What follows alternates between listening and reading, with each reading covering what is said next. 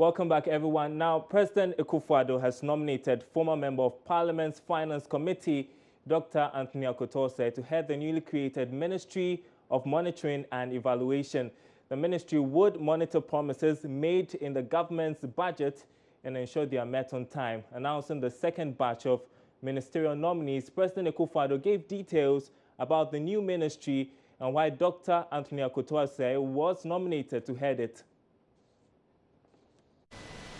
First of all, a minister who's going to be responsible for seeing to it that the targets set by government in our manifesto, as well as those that are set out in the budget, are met. Not just met, but met on time, so that the entire government machinery at all times is going to have somebody who's calling up and asking questions. Why are there delays in this? Why are there delays in that? It's an onerous task that we have taken upon ourselves, a very ambitious program of social and economic development before the country. And if that weapon, that tool for insisting that the work of government is efficient, is effective, and is timeous, we will not be able to deliver on that ambitious program. MPP has so many high-quality people, and I've chosen somebody who already has an extensive experience in the high level of governance in our country, who's himself a very renowned economist, was very successful in his first period of office in Ghana, and with his very strong understanding of the budgetary processes and targets, I believe he's the ideal man to perform this new role that I'm talking about. His very impressive background in his education. And then for the last few years, since we went into opposition, he's been the ranking member on our side on the Committee on Finance.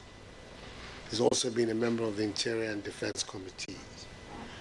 But in the last years of President Kufuor's government, he was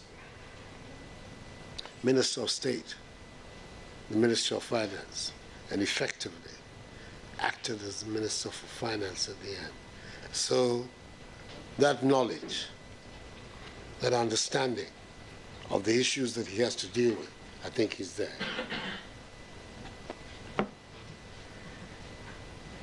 Come and join me.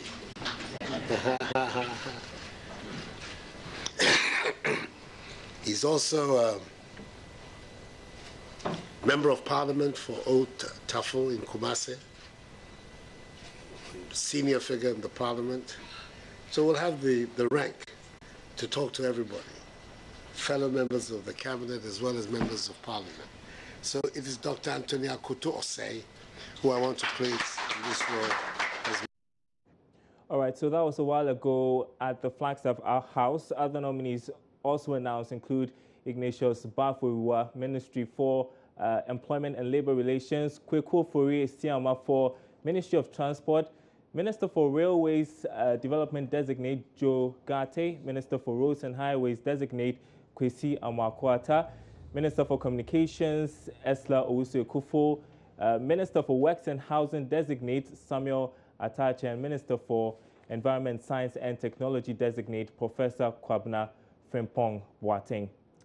Moving on now, the economic management team of the new administration has been given details on how they plan to manage the economy and the 2017 budget. This came to light after President Akufo-Addo named his finance minister designate Ken Ofori-Atta and senior minister Yao Osafo-Maafo. The two are expected to be members of the administration's economic management team. George Afe has more. According to the two individuals who were announced yesterday by President Akufo-Addo, their plan is to focus on tax compliance to help improve revenue. This is expected to give real meaning to its plan of tax cuts. Let's hear from Senior Minister Yao Osafo-Maafo, whose main focus is to help manage the economy. My first step is to look at the revenue sources and make sure that if, and they are, not a if, make sure that we block all the loopholes in the revenue side. That is the softest way. That it does not involve any expenditure.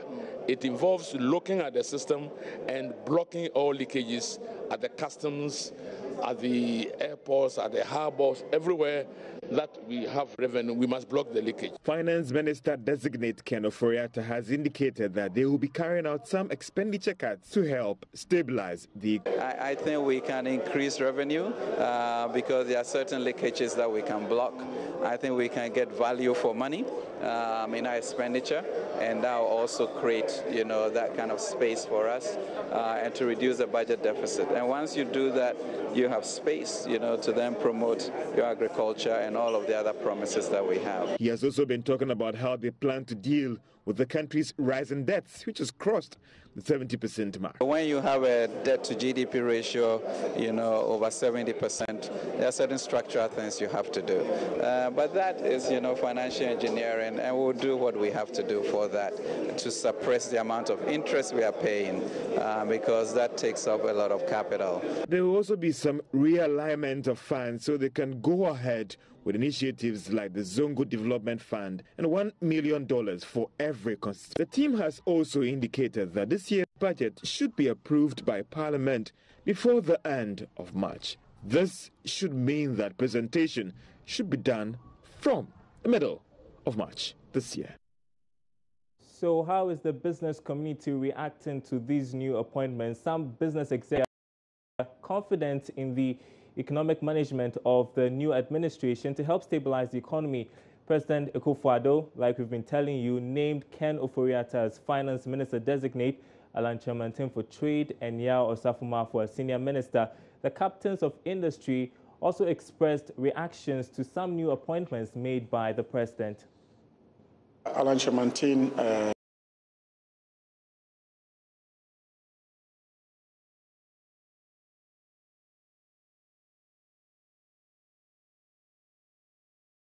Industry Minister. We know he has occupied that portfolio, that position before, so he's not new to the office. Looking at his background, what he's done before, definitely we think that he's the right person to, at this point in time, to ensure that the private sector, can be brought to that level of being able to take off. Let us understand that we are in situations where business confidence, has sunk so low. We have had challenges in the past 2-3 years. There had been issues where the private sector, has been crying for, that needed support. I said not too long ago that the new government should focus on resuscitating, companies that are virtually collapsing.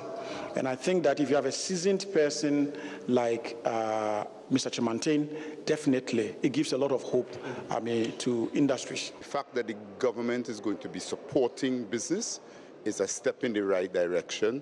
But there are lots of things that needs to be done to make that a reality. When you looked at the last survey done on doing business in Ghana, we recognize that Ghana has actually dropped.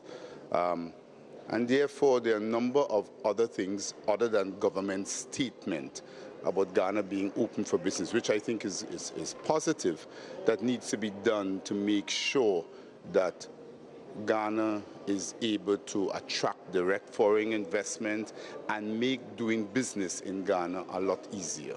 The president has been talking about private sector driven thing, and basically once we touch the taxes, I think that will happen. What should be the approach when it comes to this whole tax issues? Because yes, there are certain modeling or modules that are shown that when there are indeed low tax levels, you get more people paying.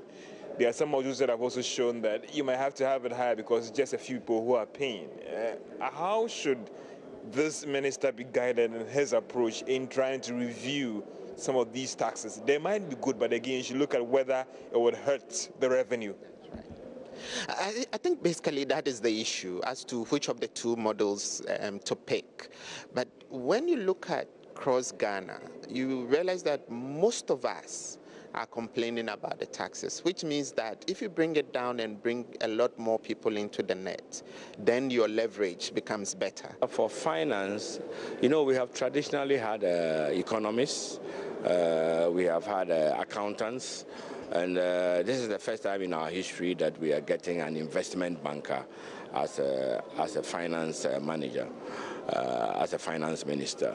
And knowing the kind of difficulties we go through as an economy, particularly in finding money to invest, finding money to put it into economic planning. I mean, if we have an investment manager who knows the intricacies of what I would call financial engineering, it will be an opportunity to make use of his skills to help us find more money to invest in other areas of the economy and actually grow the economy. Let's move to some other big story that is developing today. Inflation has dropped marginally to 15.4% for the month of December 2016, the lowest in 18 months. The 0.1% decline from the November rate of 15.5%, according to the Statistical Service, was mainly driven by non-food inflation. Deputy Government Statistician Bawadia, who announced the new figure in Accra, said the reduction of the price of petroleum products last month may have impacted most of the non-food components. The rate of inflation has two main components: the food inflation rate and the non-food inflation rate. The food inflation rate for December 2016 was 9.7%, as compared with 9.3% recorded in November 2016. The non-food inflation rate for December 2016 was 18.2%, as compared with 18.7% recorded in November 2016. Now, the non-food inflation rate is more than 1.5 times that of the food inflation rate. That is for December 2016. The non-food inflation rate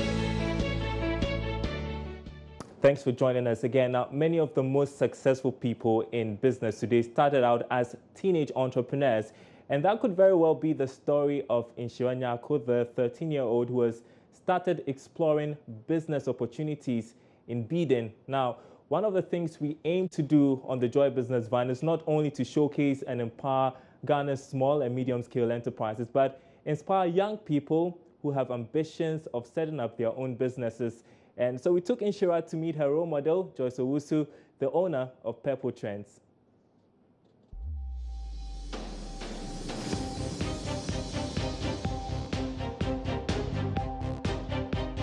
The Joy Business Van is brought to you by Busy, making good things happen.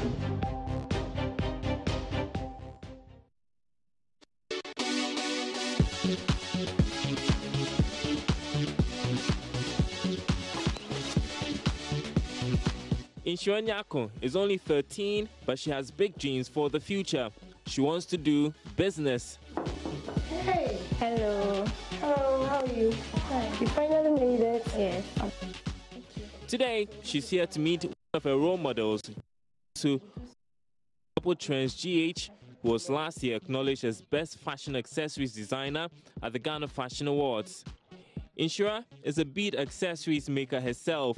She shares how she discovered fashion.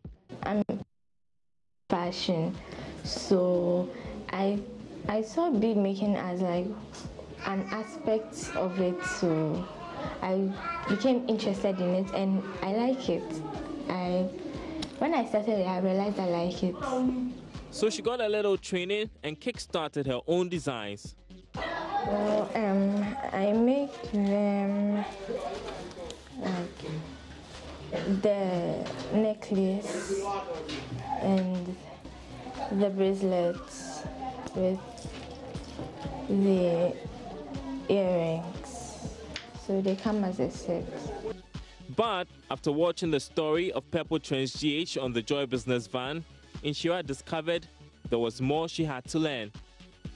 I liked her story because most people were startling, but then she started trying on her own, and yeah, it was successful. So I'm hoping to learn some new designs and stuff. These are amazing, trust me. How long have you been doing this? I started last year, but it's mostly during the vacations. Wow. So have you sold anything yet? Yes. Oh, okay, so you're already making money from it. I mean, they're beautiful, no two ways about it. You're doing very well, I would say. But then there are a lot of things that you also have to know about them. The designs are crazy, but then beading isn't always about the designs. There is more to it. Talk of the finishing and other things. Yeah. I don't know. I've spotted a few things and I'll help you on that, especially with the finishing. Okay. Great. Time to get to work.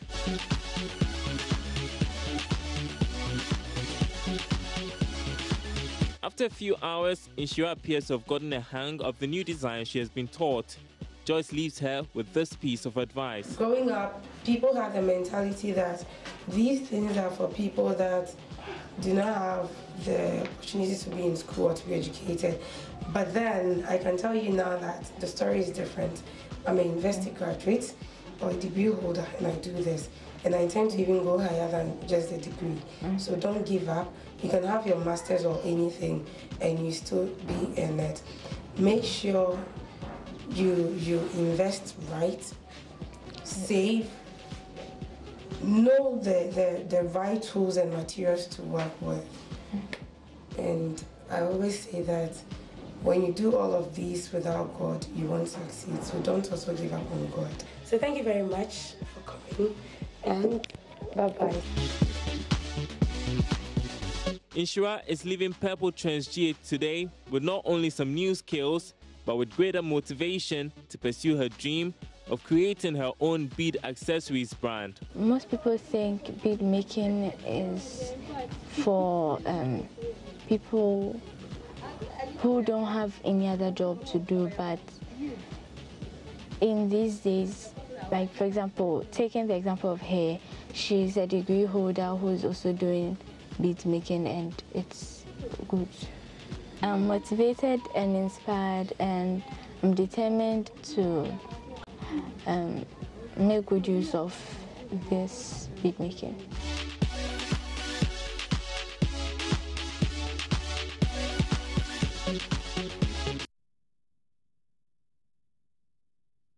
Well, at age 13, I can't recall what I was doing with my life. Way to go, Inshira. Well, you can watch a repeat of this episode of the Joy Business Van on the Marketplace. That's at 1 p.m. on this same channel. You can also track the story online on our website, myjoyonline.com/business. Time now for your busy bits.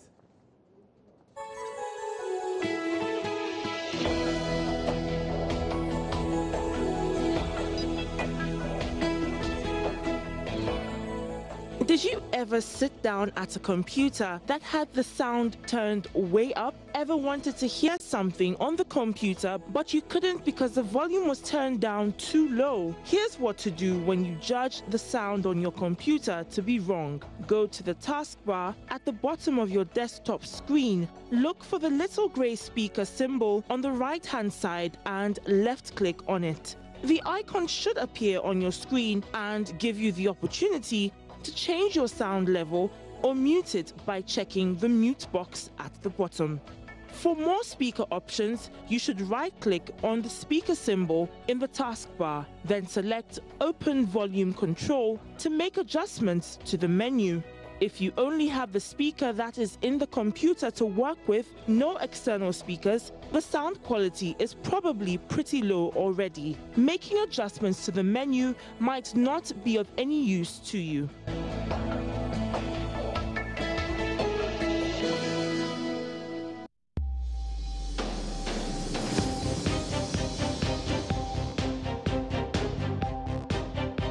The Joy Business Van was brought to you by Busy, making good things happen. Let's take our interview for the day. And Joy Business caught up with the director of the Executive MBA program at Lancaster University in Ghana, Chris Saunders. He shed some light on how effective leadership is vital to the operation of organizations. The key thing is developing leadership. So organizations are not particularly great at identifying and developing the leaders within the organization. And it's a difficult thing to do because one of the first professors of leadership, John Adair, used to say, people don't think hard enough about leadership. They don't think hard enough about what does this organization need at all the different levels within this organization in terms of people leading at different levels. And how are we going to develop the organization to do that? And that's very hard because ideally you would have a program that you would put a lot of people in. So if you're a very large organization, you're giving the whole organization an understanding of how that business works, of how things will happen in that business, and the organization gains its own understanding of what leadership is, which is very important because then you get consistency. You know, so I think that the biggest issue that they face is actually developing the leaders within and then allowing those leaders to take over, giving them the space to lead. I think companies are very poor on that. So coming down to the whole concept of leadership, now can you tell us how crucial is leadership to business organizations, the management of most business organizations? How crucial is leadership? Leadership is essential to an organization, I think. I'm very biased because I'm a leadership scholar. That's my area. But I think organizations can be managed well, and they would just kind of continue on in the way that they are. Leaders tend to push the boundaries. Leaders tend to be focused on the future. So if you want an organization that's actually going to grow and improve revenue, then you need someone who sees where that organization could go. So sees potential, sees opportunity, and knows how to motivate the organization, people within the organization, to move towards that goal. So I believe a leader needs to be strong on the management side of things, but has to have that extra element of saying, do you know what, this is where I think our market is, this is where I think we need to get to, and this is how we're going to get there, and show people that what's possible.